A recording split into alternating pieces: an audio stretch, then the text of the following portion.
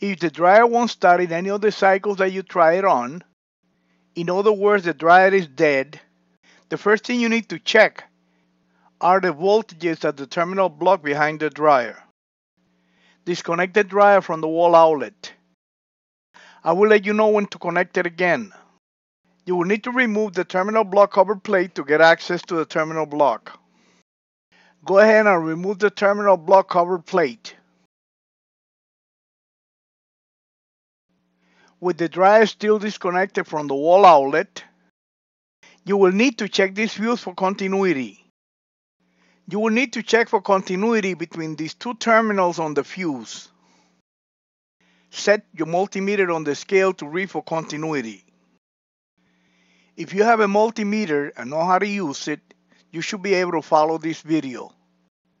I left a link in the description of this video of the multimeter that I'm using so you could check it out if you like to. Take a reading between the two terminals on the fuse, like this. If the reading is OL, which means infinity, the fuse is blown and you will need to replace it. If the multimeter beeps and the reading is close to 0 ohms, the fuse is okay. Warning, this is going to be a test with live electricity and you could get hurt if you don't follow instructions, okay? When checking for voltages at the terminal block, you need to make sure that you hold the test probe by their insulators and that no part of your body touches the dryer when you're doing this, okay? Connect the dryer to the wall outlet. Set your multimeter on the scale to read AC volts. You need to take a reading between these two terminals.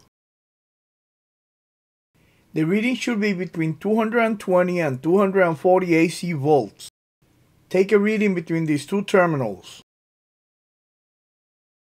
The reading should be between 100 and 120 AC volts. Take a reading between these two terminals.